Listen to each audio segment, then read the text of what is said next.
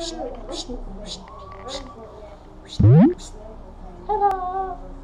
Hello! Look. Matatakot eh.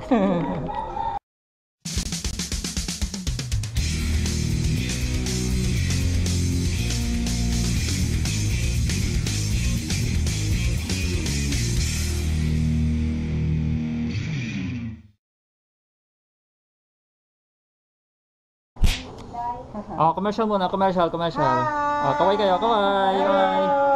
Design mo sa ano mo, treat mo. Ha? Kukunin ko na pick upin ko. Ride safe. Okay, let's go. Hello guys, good day.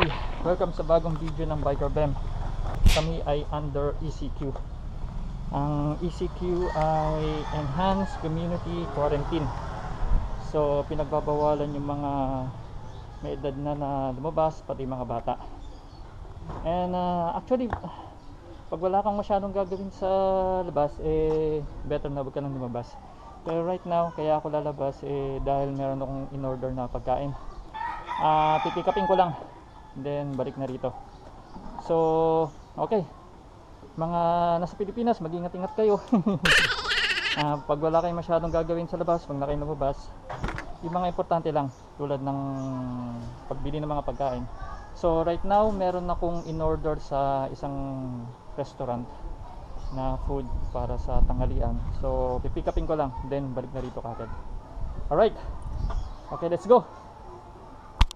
Meet my new companion. Kasi blue. Kaya siya blue dahil kulay blue siya. Okay, let's go. Kung napapansin nyo, ewan ko kung nakikita nyo, yung helmet ko nasa gilid ko lang.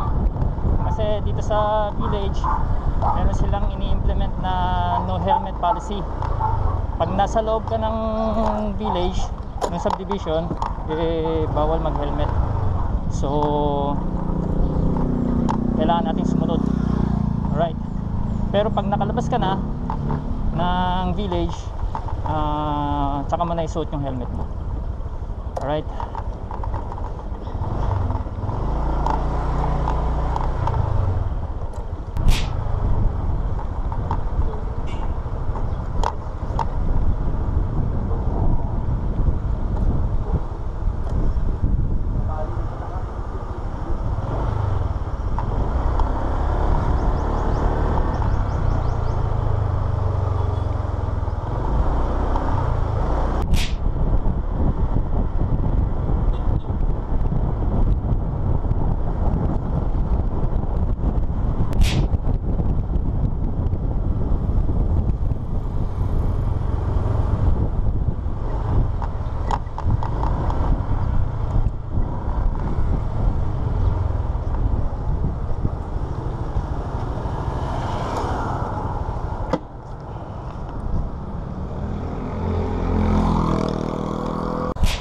Hello guys, so nasa labas na tayo ng entrance ng village.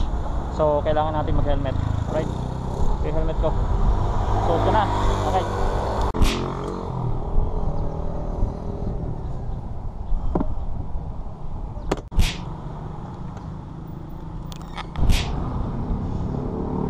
Alright, tara ulit.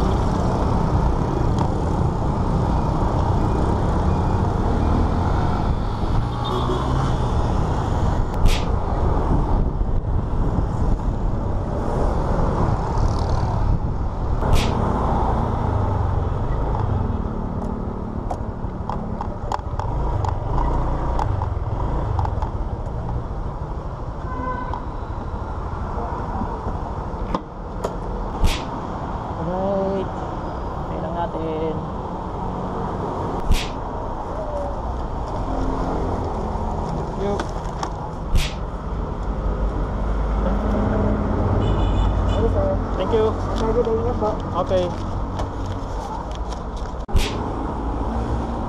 So now, checkin natin kung kasya siya. Sana kumasya.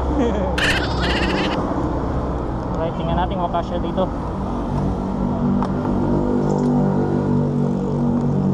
At ang laman ng kahon ay hindi siya kasya. So, plan B. Wait lang. Ito muna. Ito sigurado kasya ito. 100% kasya.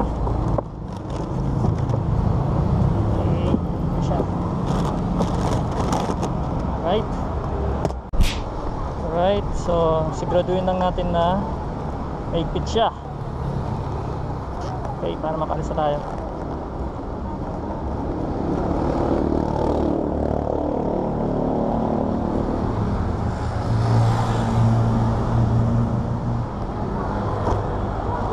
You know, big brain.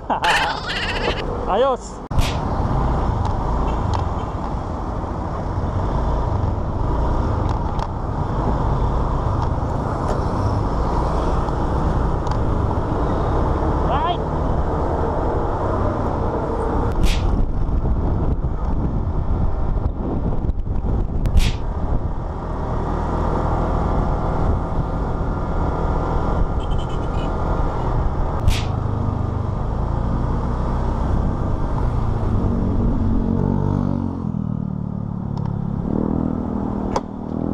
Kailangan tanggalin yung helmet.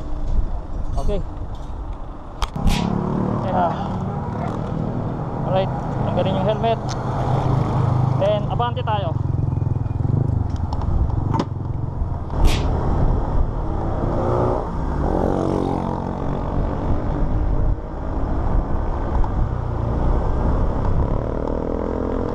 Yan, nakikita nga nakalagay no helmet policy.